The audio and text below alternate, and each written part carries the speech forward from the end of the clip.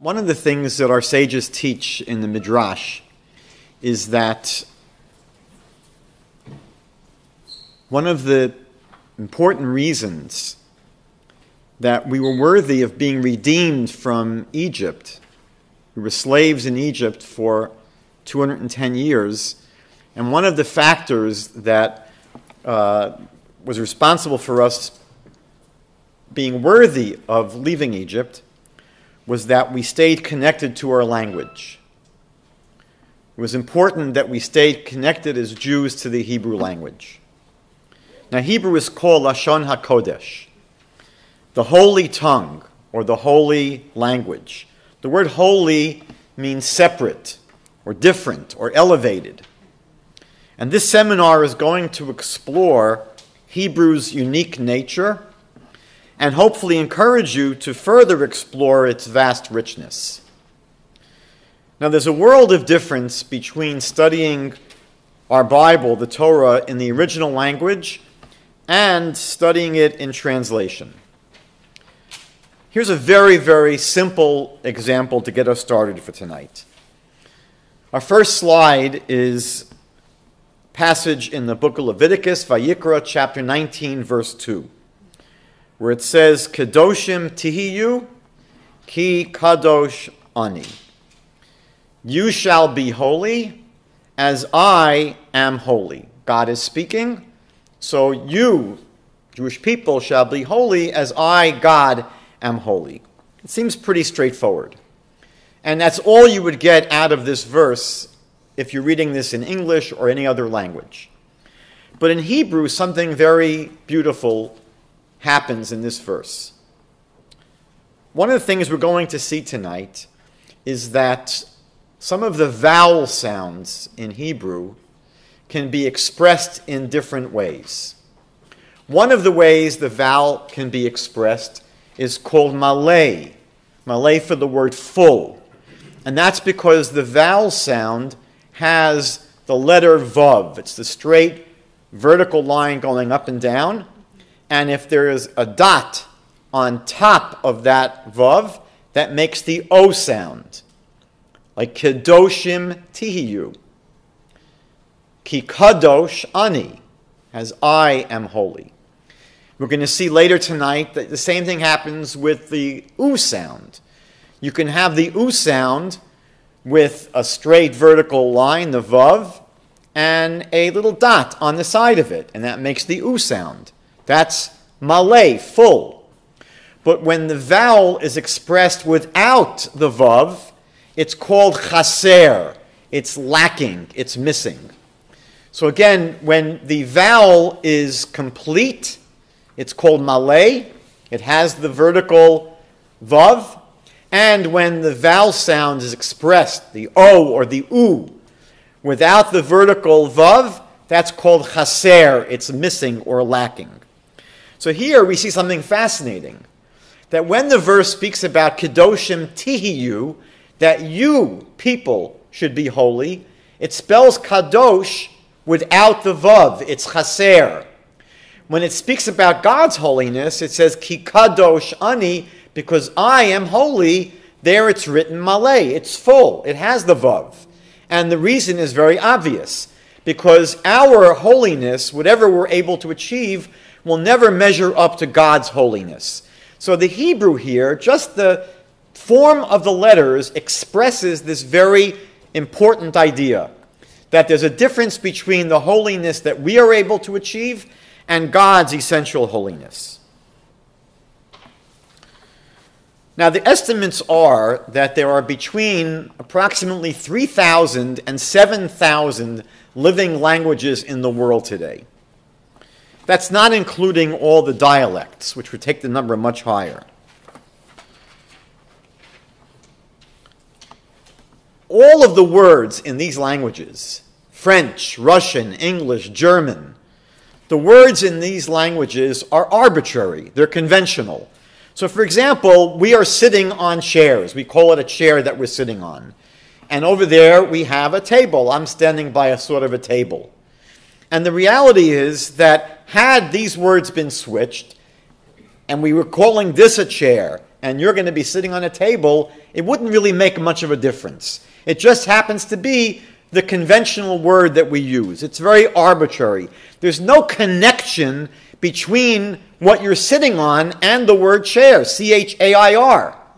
There's absolutely no intrinsic connection. And the letters of these alphabets also are totally conventional. There's no real meaning to the letters in English. There's no meaning to the letter R. There's no meaning to the letter G. These are simply symbols that represent the sounds that we make when we speak these languages. Now, one language that is not entirely arbitrary is the language that we use in chemistry.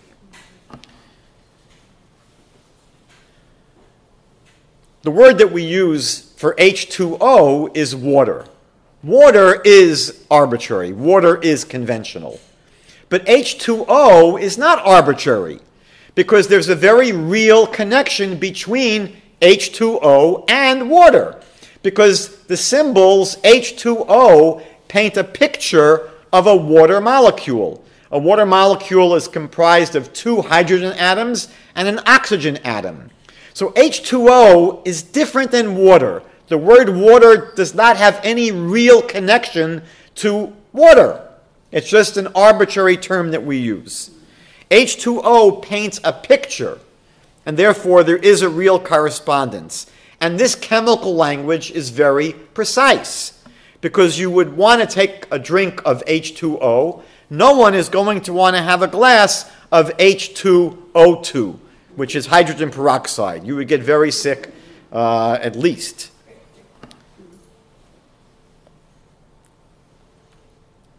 Hebrew, on the other hand, is unique because the words in Hebrew are not arbitrary.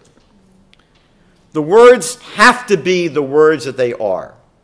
The words that we use in Hebrew for the things they describe have to be those words. In addition, the letters themselves each have profound meaning. Now, the bold claim that's made for Hebrew, this is a mind-blowing claim, is that if you really understand reality, if you really understand, for example, what a cat is, or you really understand, for example, what a mother is, you really know reality, and you know the meanings of the Hebrew letters. If you really knew on the deepest level what each letter of the Hebrew alphabet was, you would be able to write the Hebrew lexicon. That's all you would need to know, is understand reality and understand the Hebrew letters, and you could sit down and write the Hebrew lexicon. You could go out into the world and you would know what the word for son has to be.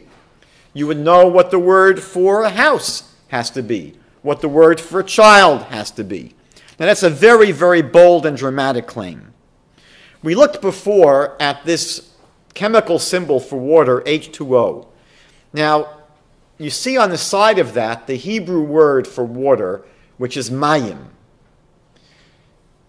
Now, normally, when this letter, mem, which you see at the first and third letter here, when it appears at the end of a word, it has a special end form, which I'm not going to use tonight that often because it makes it easier for us. So the word mayim is water. And if you look at it carefully, you should notice that there's something interesting about the structure of this Hebrew word mayim and the chemical symbol for water, H2O, meaning a water molecule are 2 hydrogen atoms and an oxygen atom, and mayim are 2 mems and a yud. The structure is basically the same. Now, is that a coincidence? Is that correspondence a coincidence, or is there more to it? A few years ago, I purchased a book called Coincidences in the Bible and in Biblical Hebrew, written by Professor Chaim Shor. It's a book of 288 pages, and I want to share with you a condensation of what he writes in the preface to his book. He says this book is about coincidences in the Bible and in the biblical Hebrew language. The coincidences addressed are those that I have become acquainted with from my long-standing familiarity with written Jewish sources, or coincidences that I have detected by personal observation over the many years since these coincidences first intrigued my curiosity. I am a tenured professor in an engineering department at an Israeli university. For quite a few years now, I have observed peculiar coincidences in the Bible and in biblical Hebrew that were indeed troubling. As these amazing coincidences grew in number over time, a growing sense of uneasiness left me sleepless at night. The sheer number of these coincidences had reached a critical mass where not making the coincidences public would compromise my personal ethical values.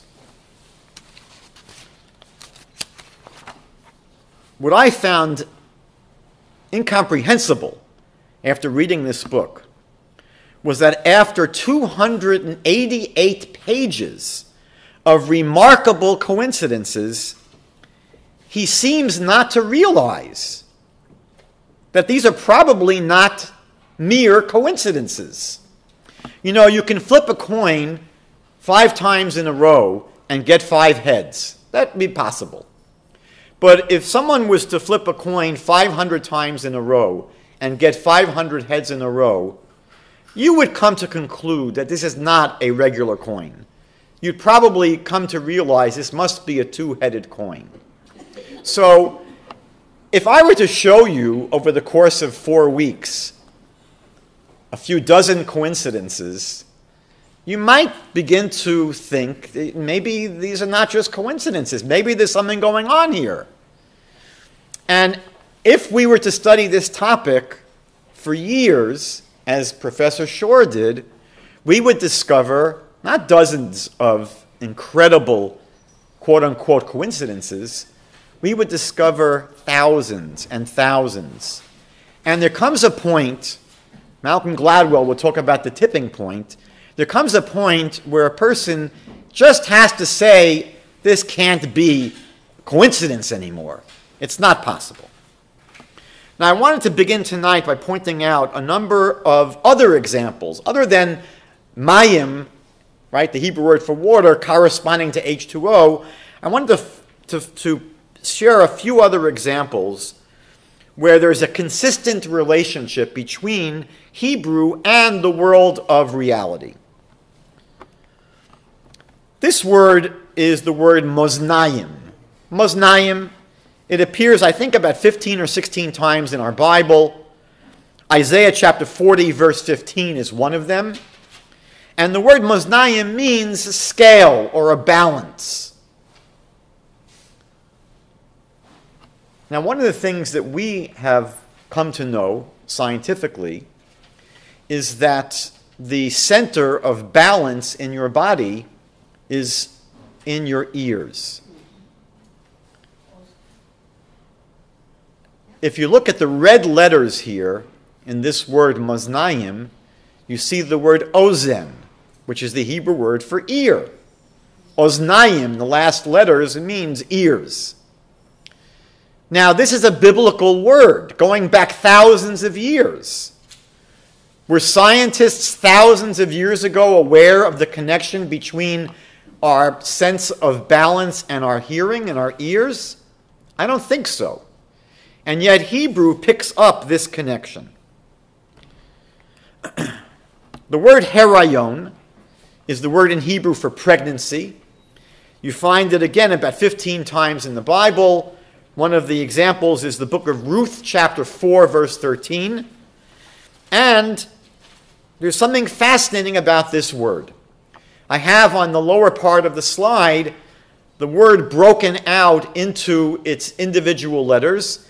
And next to each letter, I share with you the numerical value of each letter. In Hebrew, there are 22 letters in the alphabet.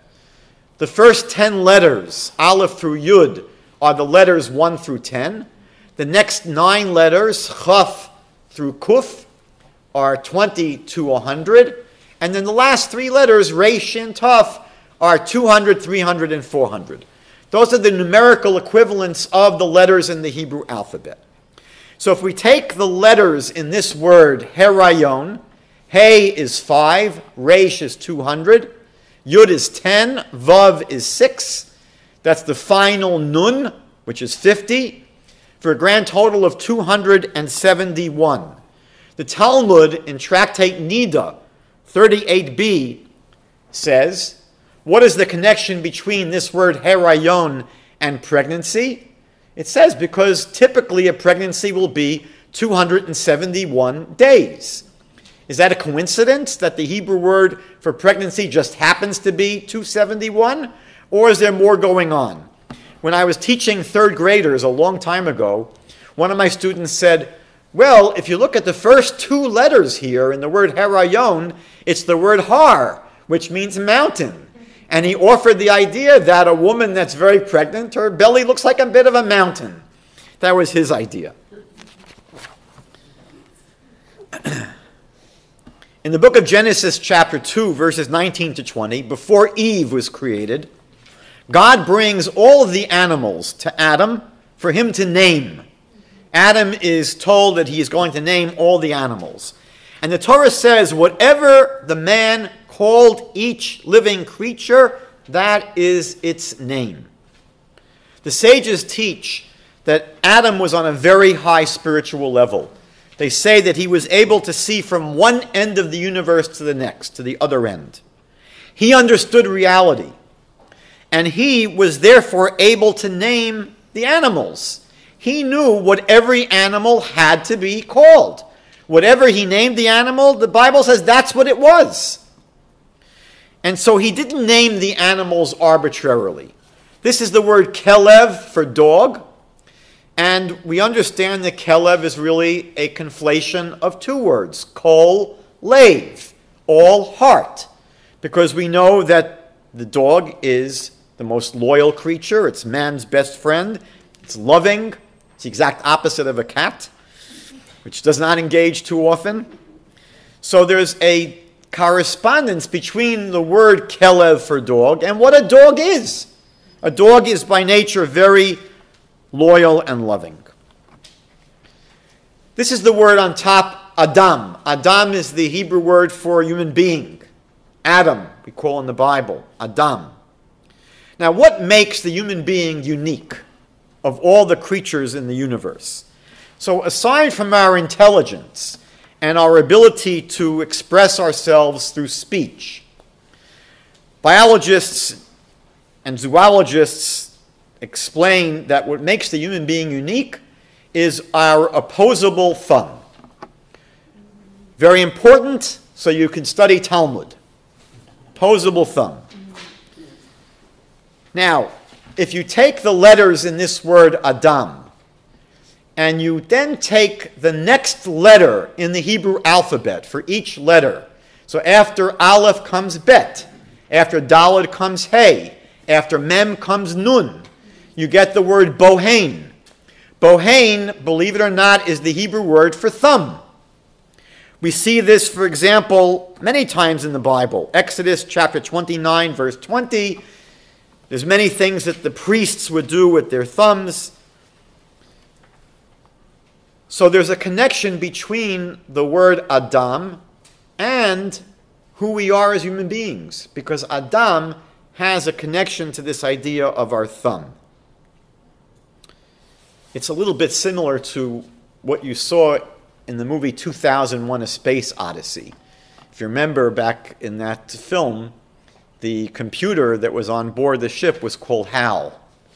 And they explained that it was called HAL because those are the letters that come before IBM, is HAL. So this is sort of similar, that the letters after Adam are Bohain.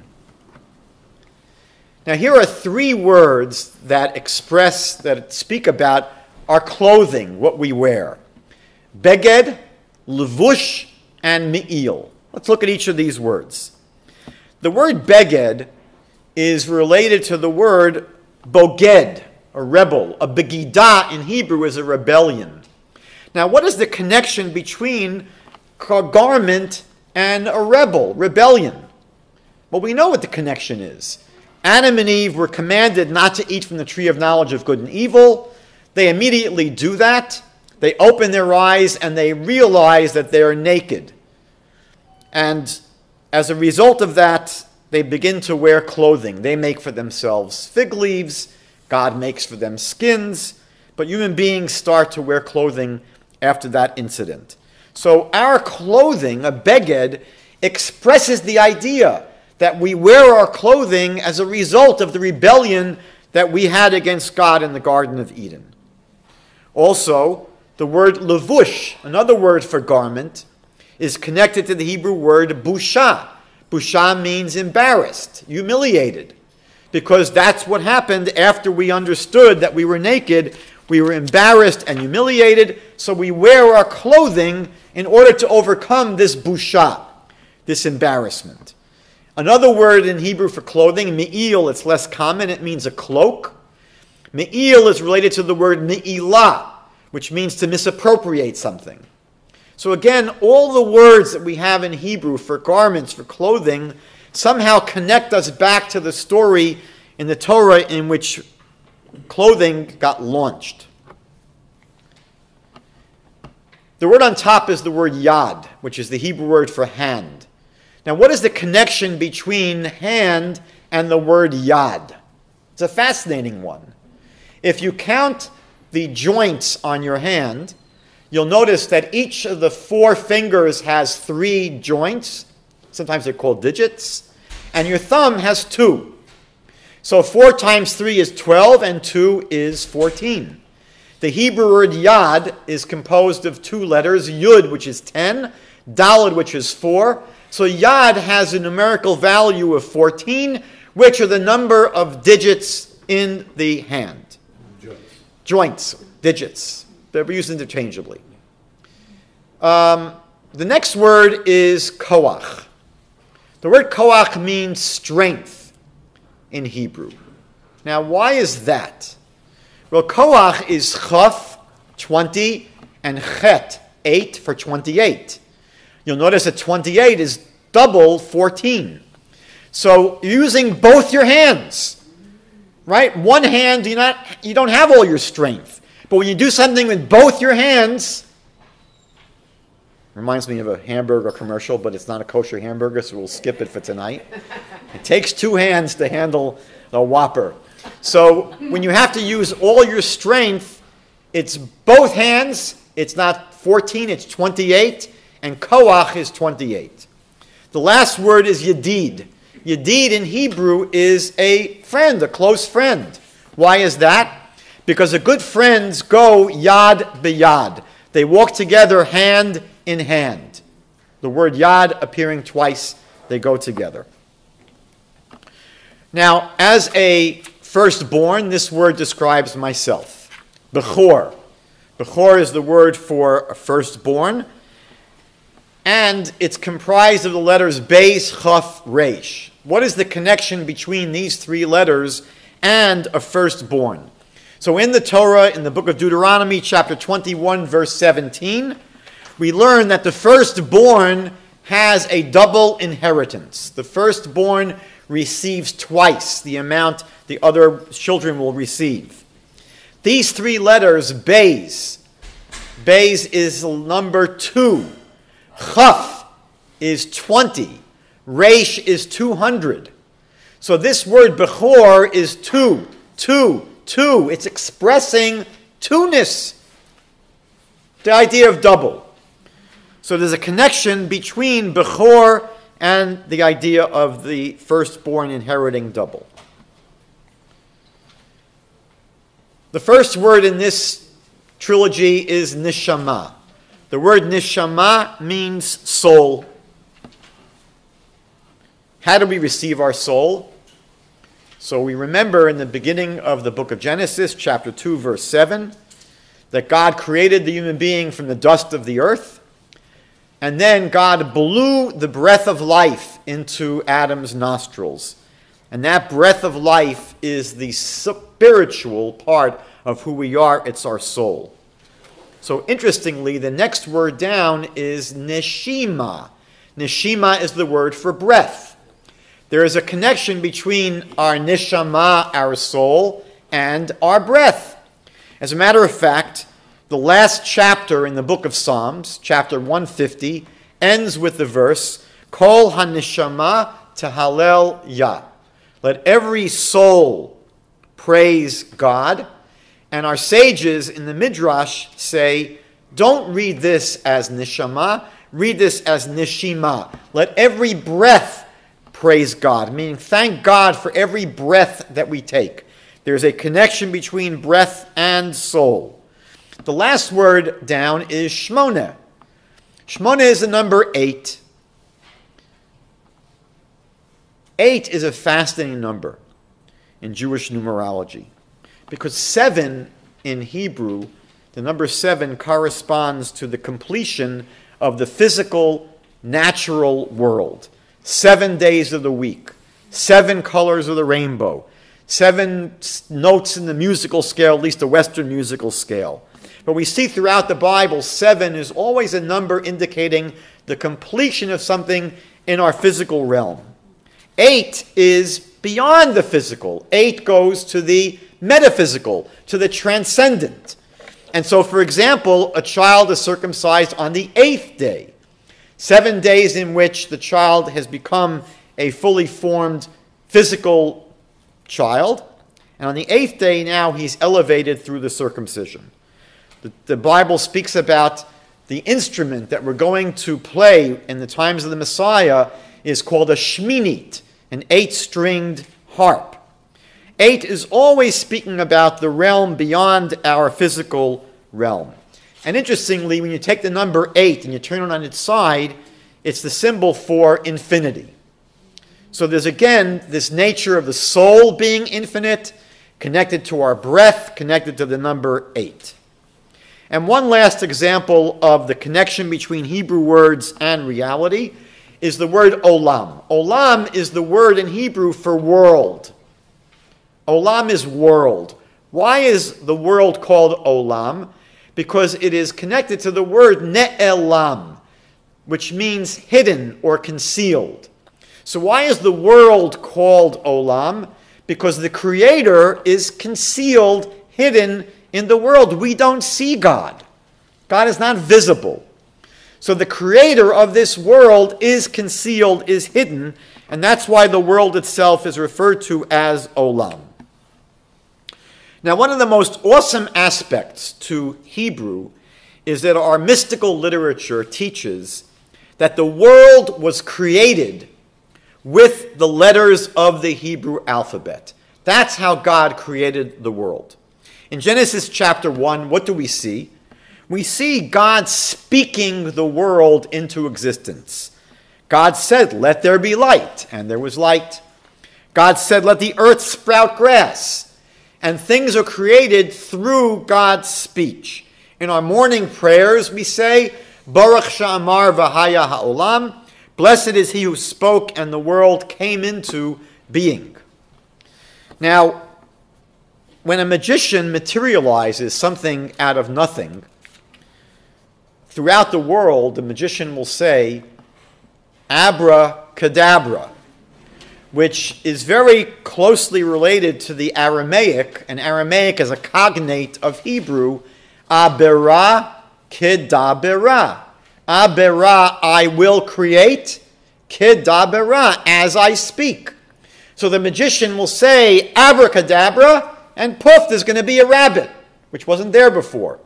And so that's how God created the world, through speech, through speaking. And he didn't speak German or Japanese. The language of creation was Hebrew.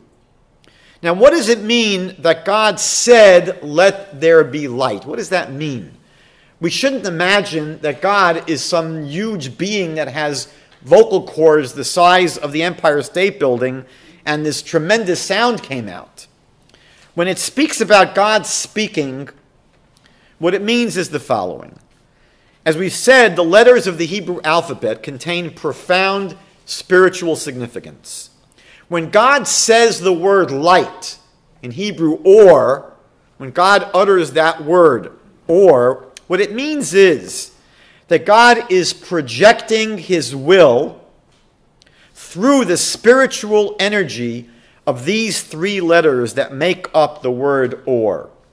So it's not a physical speech as we speak among ourselves. God's speech is essentially the projection of his will, but that is captured and expressed to us as his speech. Creation is essentially an expression of God's will. The letters of the Hebrew alphabet are the spiritual building blocks of reality. Everything in existence came through the different combinations and permutations of the Hebrew letters that all express the will of God. Now, this is the first verse in the Torah. Genesis chapter 1, verse 1. Bereshit bara Elokim et hashamayim ve'et haaretz. Bereshit, in the beginning. Bara Elokim, God created. Et hashamayim, the heavens, ve'et haaretz, and the earth. Now, there's a peculiar word in Hebrew which comes up thousands of times in the Bible.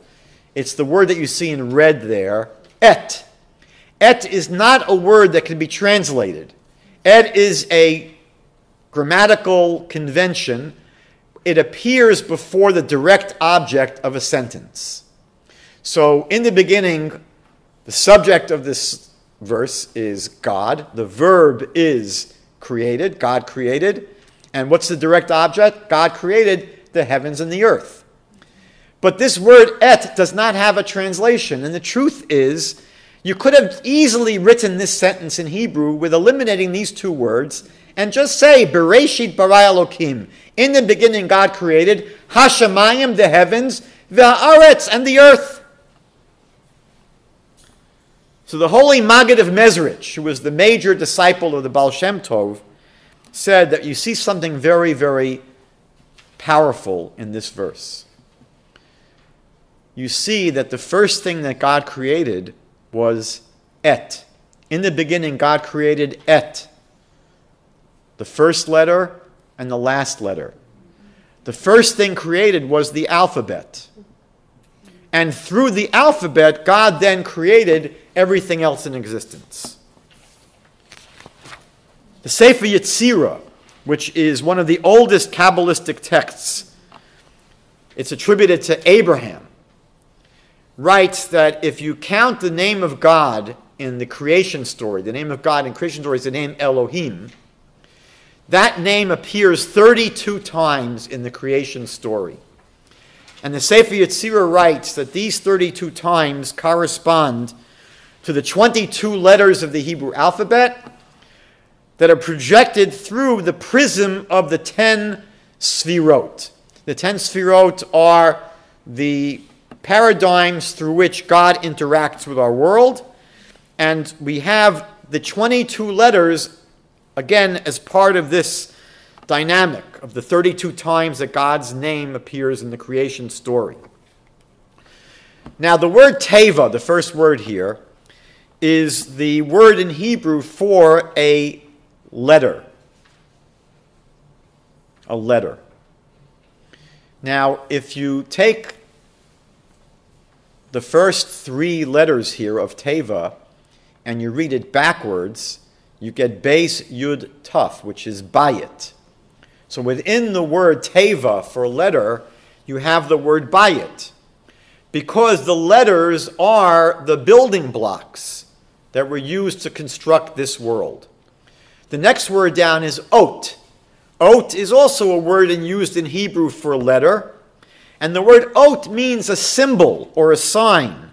So why are the letters called an ot, a symbol or a sign? Again, because every letter is symbolic of something. It represents something. It stands for something. It stands for very profound spiritual concepts. And finally, the last word here is davar. Davar is the word in Hebrew for word. So the way you say word in Hebrew is davar. But davar means something else in Hebrew. It means a thing. The same word means word and thing. Coincidence? No. Because there's an equivalence between words and things. The word is the thing. The thing came into existence because of God's word that was projected. Things came into existence through the words that express God's will. But we have to appreciate that God creating the world out of nothing is different than the way we make things. If a carpenter builds a table, the table will continue to exist even if the carpenter dies. But our world only exists as a projection of God's will. If after creating the world, God was to remove his will for an instant, the world would simply cease to exist. So even today, as we're sitting here today, God's word that expresses his will to maintain the universe is still present. As it says in the book of Psalms, chapter 119, verse 89, "Forever, O God, your word stands firm in the heavens." Forever, God, your word stands firm in the heavens, because if it were not to be present, if God's word were not still being projected, reality would cease to exist. Now, in this seminar, we're going to examine the meaning of the letters in the Hebrew alphabet. We're not going to get to all 22 of them. Tonight, we're going to spend some time on the first letter, which is the letter Aleph. But in order to get to the Aleph, I want to briefly look at two other letters. The first letter here is Pei. What is the meaning of the letter Pei? Well, it's very close to the Hebrew word for peh, which means mouth. So there is something about this letter Pei and a mouth. You'll see that it has an opening. It has actually a mouth, interestingly enough. If you actually see the letter Pei, you may not be able to see it here so well, but the Pei written in a Torah scroll, the blank negative space in the middle of the letter always spells out, always forms the letter Bet, the second letter in the alphabet. This is not stylized exactly the way a Torah scroll Pei would be stylized. But the word Peh is mouth. The letter Pei has a mouth. It has an opening. And so the letter Pei is all about entrance, opening, something that connects the inside to the outside.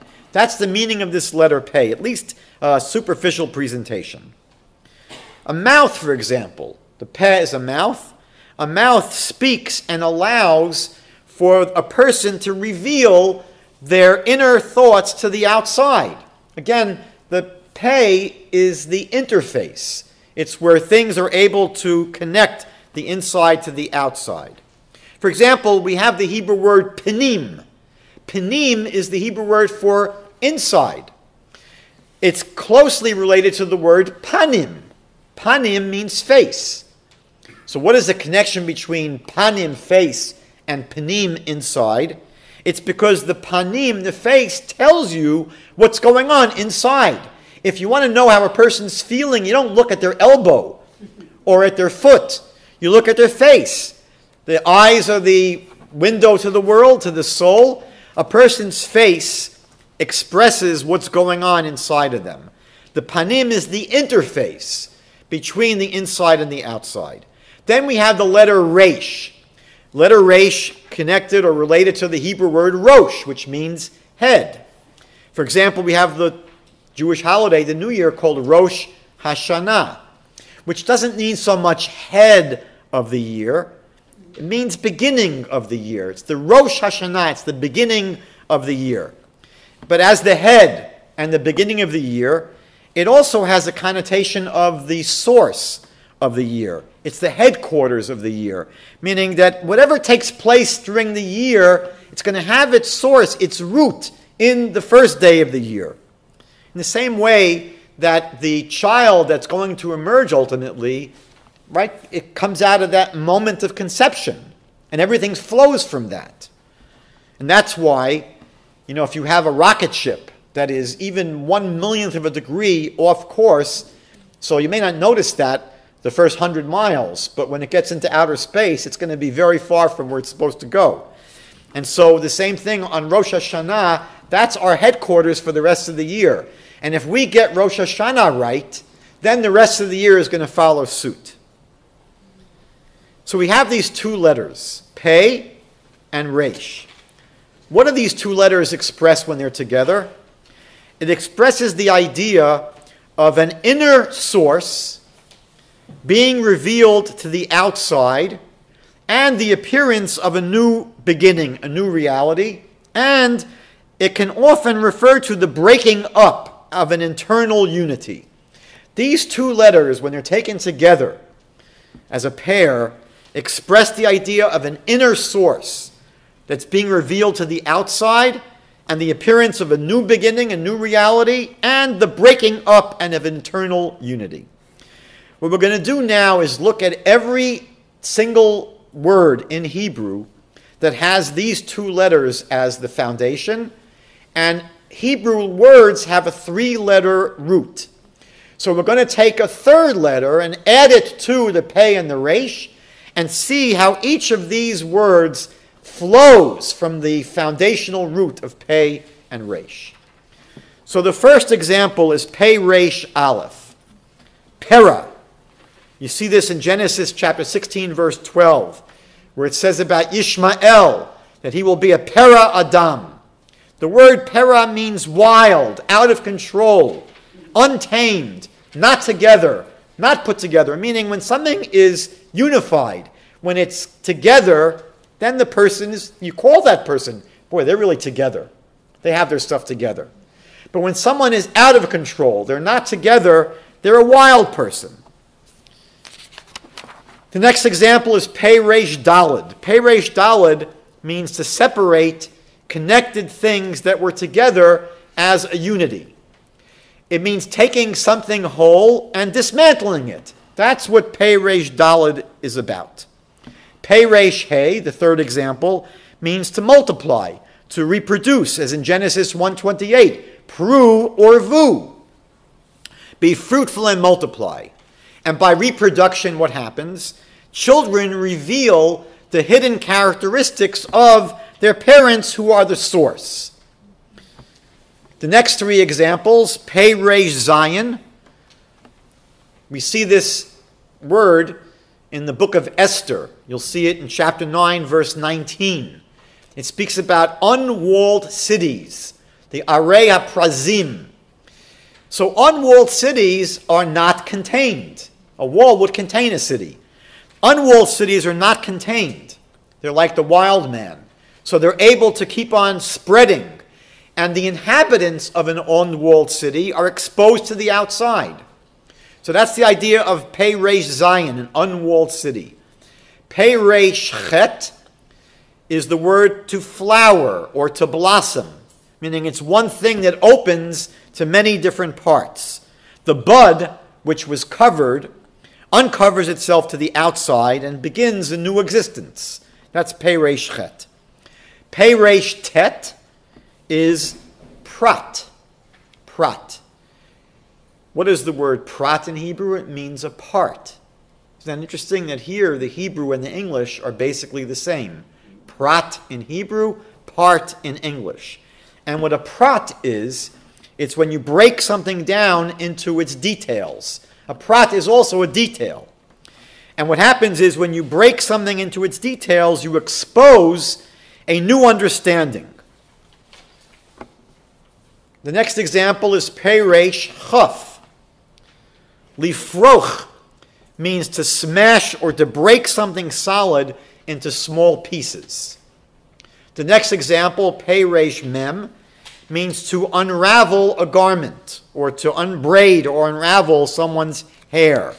Again, when their hair was braided, there was a unity. When you unbraid it, you were basically separating, you were breaking into that unity. Same thing with a garment. The Pei and the Resh, there's the unity that's being basically disrupted.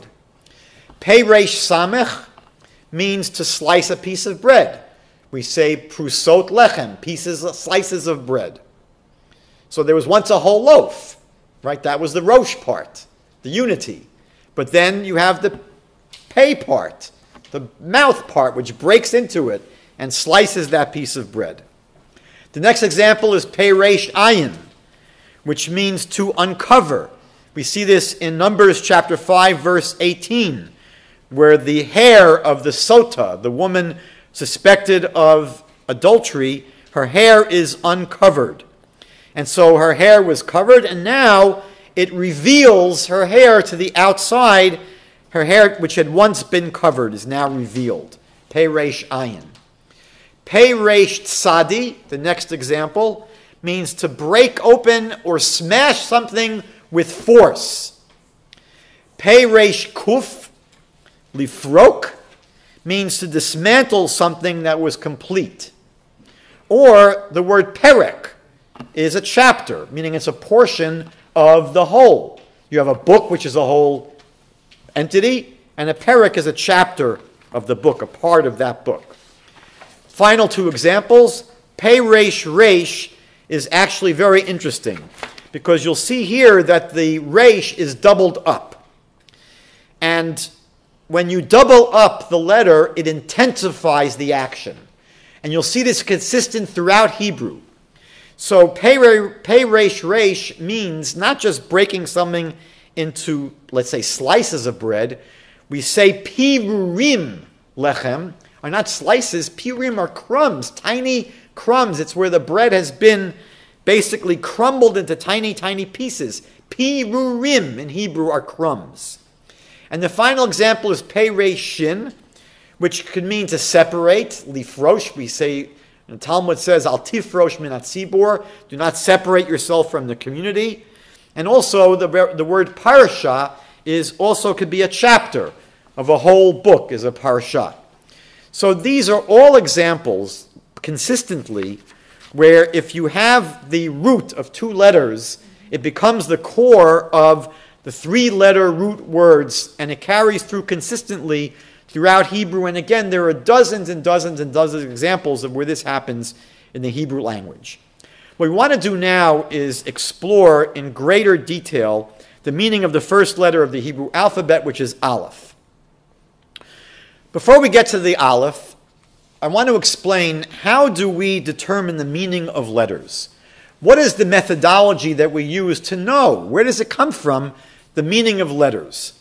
So basically, we have the following methods that are used.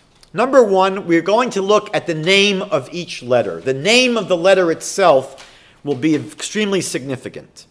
Then we're going to look at the sound of the letters. Most of the letters make a sound. For example, the letter Tuf makes a T. The letter Bet makes a B. B. Then there's the numerical value of each letter. I explained before that each letter has a numerical value. The first 10 letters in the alphabet are the numbers 1 through 10. The next 9 letters are 20 to 100. The next 3 letters are 200 to 400. That numerical value is going to be significant.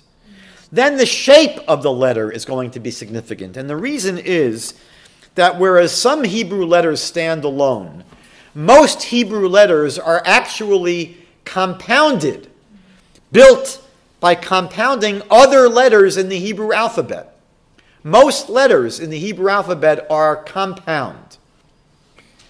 Then we have something called the code of first letters, or the code of first words. One of the great Hasidic masters, Rav Tzadok HaKohen of Lublin, passed away in the year 1900, taught that if you want to understand anything in the Torah, for example, find the first time it appears.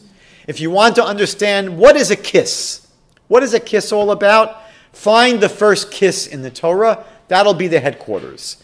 Similarly, if you want to understand the meaning of any letter in the Hebrew alphabet, find the first time that letter appears at the beginning of a word.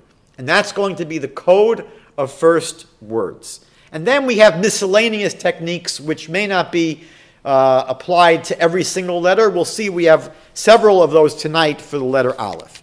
So let's begin. analyzing our first letter. Here's the letter Aleph.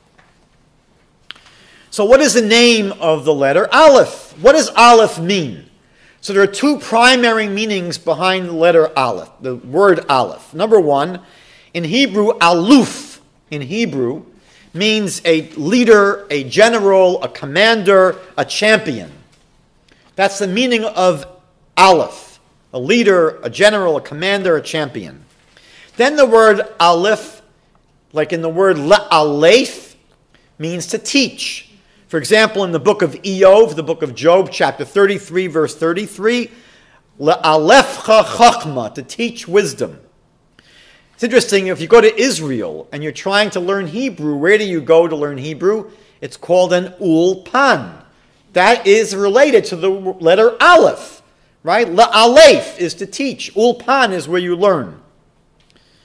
Then we have the sound of the letter Aleph. Now again, most Hebrew letters will make a sound, like a B or a T. The letter Aleph is silent. It doesn't have a sound. What is the number of Aleph? That's easy. It's the first letter in the alphabet. Its numerical value is 1. The shape of the Aleph. This is interesting. The Aleph is comprised of 2 letters. It has in the diagonal the letter Vav, which is normally going to be vertical. We saw that before. The letter Vav is the number 6. And it has on top and on bottom the letter Yud, which is a 10th letter, and that's the number 10. So the letter Aleph is comprised of a Yud, and a Vav. 10, 10, and 6, which is 26. Why is 26 significant? Because God's essential special name in the Torah is the Tetragrammaton, which is a contraction of the Hebrew words Haya, Hove, Yiyeh. He was, he is, he will be. And that 4-letter name of God, the Yud, the Hey, the Vav, and the Hey, if you add up those letters, Yud is 10, Hey is 5, Vav is 6, Hey is 5. The letters in God's special name equal 26. So the shape of the letter Aleph actually is connected to that special name of God, the Yud K Vav K. Then we have the code of first letters. Here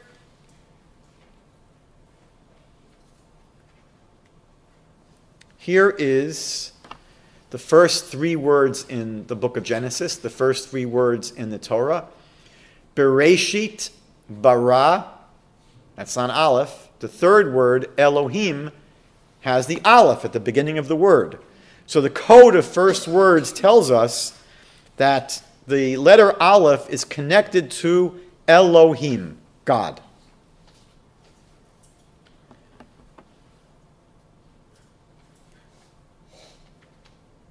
Now for a few miscellaneous things. This is how you spell the letter Aleph. If you wanted to take the letter Aleph and spell it out, it's Aleph, Lamed, Pei. Aleph is again 1. Lamed is the letter for 30. Pei is the letter for 80. 80 and 30 and 1 is 111. 1, 1, 1. If you're playing, in Las Vegas, you didn't get three lemons in a row, you got 3 ones in a row. So there's a connection between Aleph and oneness. Because if you spell out Aleph, that's all you get are 1s.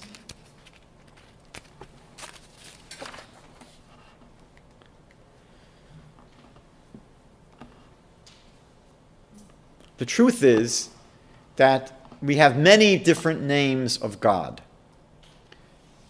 And interestingly, many of those names that we use for God begin with the letter Aleph. Now we saw before Elohim, which is the code of first words.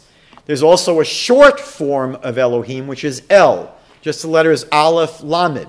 El is a short form of Elohim, also a term used for God.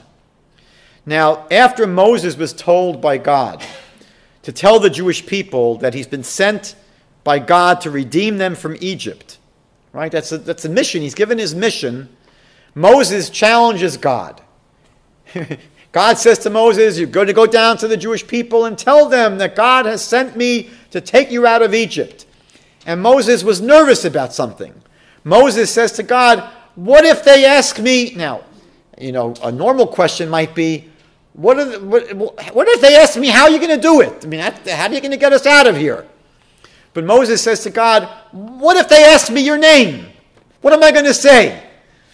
Which is a pretty strange question. The truth is that in the Bible, names capture the essence of who someone is. So when they want to know God's name, they're not interested in hearing his name is Bob or Fred. What they want to know is, who is God? Moses is saying, look, God, they're going to ask me, who are you? Who are you? What's his name? Who is God? So God says to Moses in Exodus chapter 3, verse 14, he says to Moses, you want to know my name to tell them? It's Ehyeh Asher Ehyeh. The first three words on the page here, on this slide. I will be what I will be. Often wrongly translated as I am what I am. That was what Popeye said. Popeye said, I am what I am. But what God says is, I will be what I will be. Now, how is that answering Moses? What God is basically saying is this. Tell the Jewish people, if they want to know who I am, tell them, you'll see who I am. You'll experience me on the stage of history. God is saying to the Jewish people, you want to know me? I will be what I will be. You will get to experience me, and that's how you'll get to know me. Interestingly, these three letters in the name that God tells Moses to use are Aleph, Aleph, Aleph. Again, Aleph, Aleph, Aleph, triple A. Another word that we use in Hebrew for God is Adonai, sometimes Adoni. We don't pronounce, as I mentioned before, God's special, essential name, the Tetragrammaton, the Yud Kei Vav Kei. We don't pronounce it. When we read it as Adonai. Adonai, my master. And so again, this is a word for God that begins with Aleph. Echad, we speak about God as the one. Again, begins with an Aleph. We sometimes refer to God as Adir. We just finished Passover, and one of the songs at the end of the Seder is Adir Hu. Adir meaning mighty or glorious. God is mighty or glorious. And there are many other examples. I don't even have them on your slides here. Another term used for God is Abir. For example, God is referred to as Abir Yaakov, the mighty one of the power of Jacob. Genesis chapter 49, verse 24. Abir. Ein Sof, Kabbalists speak about God as the eternal infinite. The Ein Sof, totally unknowable and infinite. Again, begins with an Aleph. In our prayers, we refer to God as Avinu Malkeinu, our Father, our King. Avinu, our Father in heaven. Avinu Shebashamayim.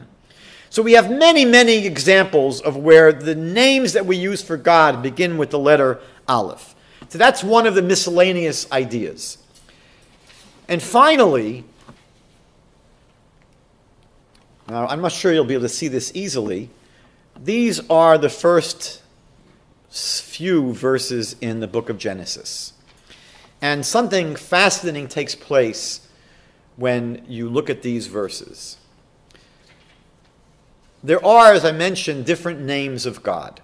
I want to just share 4 of them with you now. One is a short form of the Yud Hey Vav Hey, a short form of the Tetragrammaton, which is Yah, Yud Hey. Our Rastafarian friends like that name of God. So that's one name of God. And Yud Hey is 10 and 5, 15. Yud and the Hey is 15. Then we have the Tetragrammaton, Yud Hey Vav Hey, which is 26. Then we saw before I mentioned the name El, short form of Elohim. El is 31. Elohim is the name of God used in the creation story, and Elohim adds up to 86. Now, something incredible happens when you look at the first verses in the Bible. If you begin with the first letter in the Bible, the first letter in Bereshit, and you count 15 letters, 15 again is the numerical value of God's name, Yud Hey, Yah. You count 15 letters, you're going to end up on a Aleph. It should be blued there somewhere. You'll see it, I think, at the very end of the first line. That Aleph and the word et is the 15th letter. If you continue counting till the 26th letter, which is, again, 26 is the numerical value of Yud Hey Vav Hey, you're going to get the Aleph in the word haaretz in the second line. If you continue counting to the number 31, which is the numerical value of El, you're going to get the Aleph in the haaretz on the third line. And if you keep on counting all the way down to the last line, the Aleph in Elohim is the 86th letter in the Bible. So again, taking these different names of God, the 15-letter name, the number of God for 15, for 26, for 31, for 86, beginning with the first letter in the Torah, counting that letter, that number of letters, you will hit an Aleph each and every time. So, at the end of this whole discussion, what is the meaning of the letter Aleph? So, we say if it looks like a duck, and it quacks like a duck, and it walks like a duck, you know what it is? So let's review. The name of the letter Aleph indicates commander, chief, a ruler, a teacher. The sound is silent, unpronounceable. The number is 1, numero uno. The shape is 26, which is the number of God's ineffable name, the Yod Kei Vav Kei. The code of first words, the first word in the Bible that begins with the letter Aleph is the word for God, Elohim.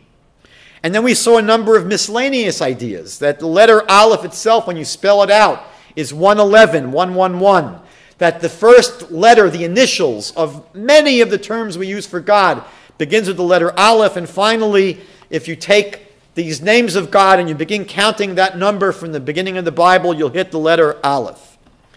So it should be very clear to all of you that the letter Aleph reflects only one concept, and that's the concept of godliness and divinity.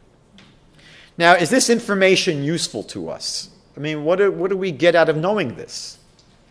The truth is, it can be very helpful. When studying the Bible, you will encounter numerous anomalies in the Bible. You will notice that some letters are written large, some letters are written small, meaning they're unconventionally large or small.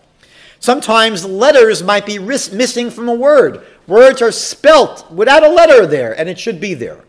So here's 2 examples. This is a passage in a verse in the book of Leviticus, chapter 11, verse 43. Al teshakzu et nafshosechem b'chol hasheretz hashoretz v'lo titamu bahem v'nitmetem bam.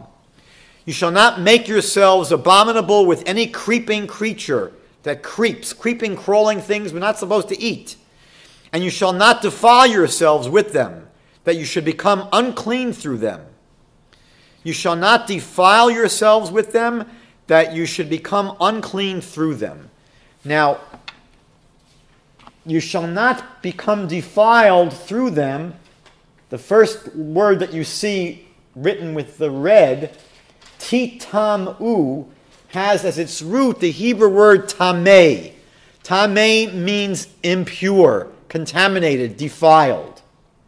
And if you do eat these things and defile yourselves, what will happen? You will become contaminated through them. V'nitmetem bam. You'll become impure through them. So this word, the second time it appears, it's missing a letter.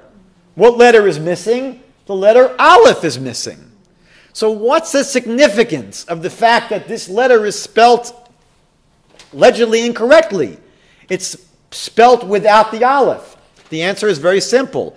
If you know what Aleph stands for divinity, godliness. When you defile yourself through eating things that are prohibited, you get disconnected from God. God goes missing. From your life, he will not be there. That's why the letter does not appear. Another example, in the book of Numbers, chapter 15, verse 24, it speaks about, this is only part of the verse, it speaks about the communal sin offering for idolatry. That when people, a community, violates the prohibition against idolatry, they have to bring several sacrifices. One of them is a seir izim, a goat.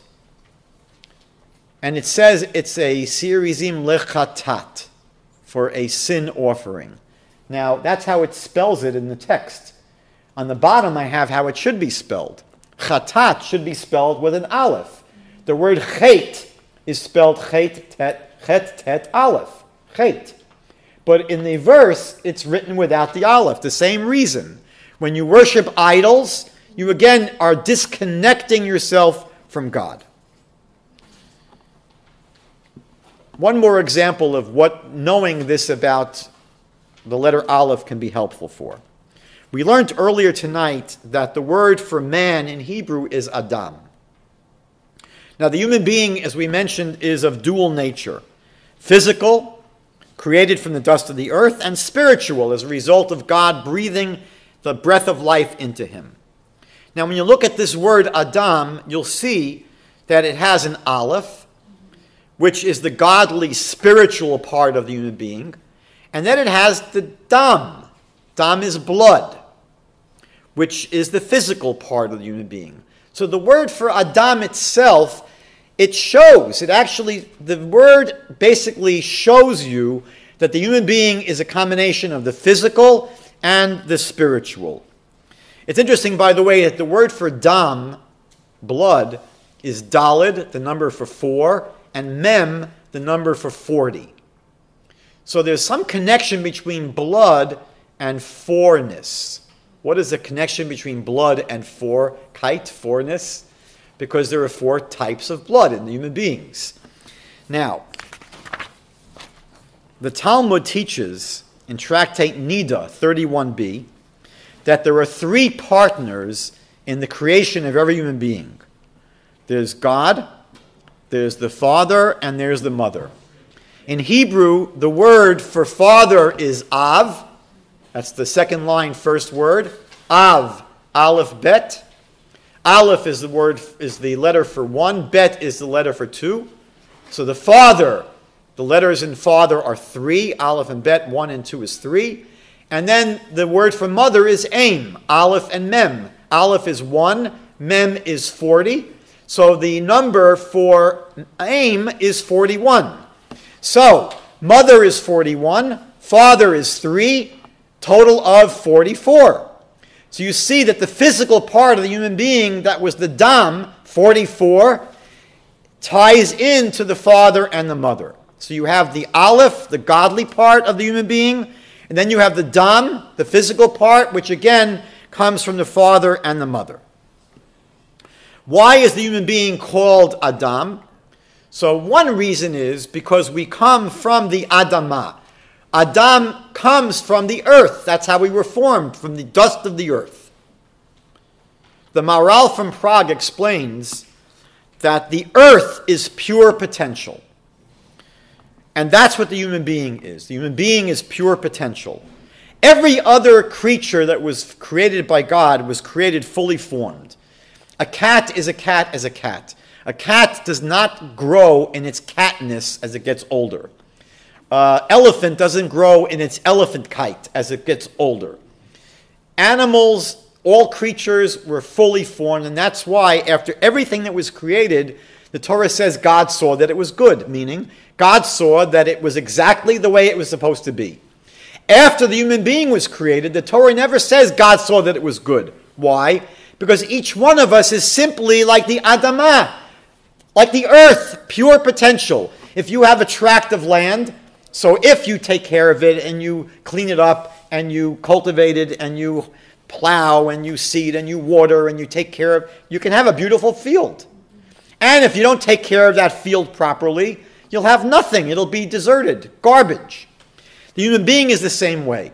So it depends, what we will become depends on what we make of ourselves. That's one reason we're called Adam, because we come from the Adamah.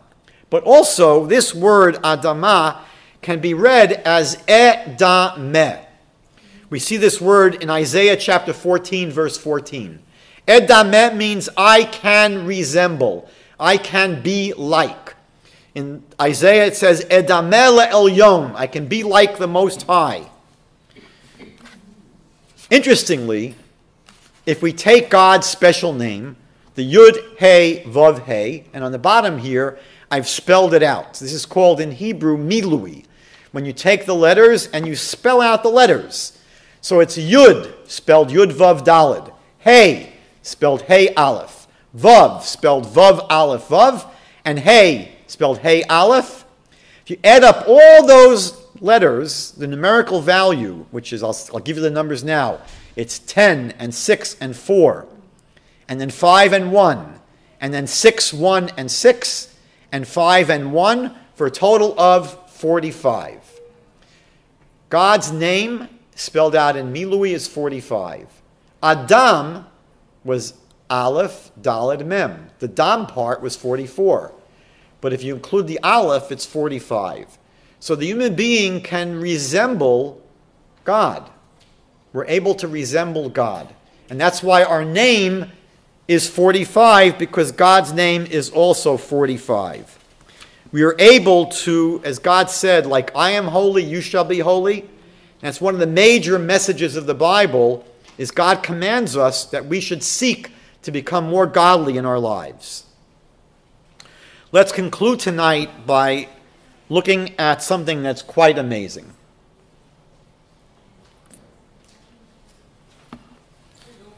There's a teaching in our tradition that every verse in the Bible corresponds to a year in history.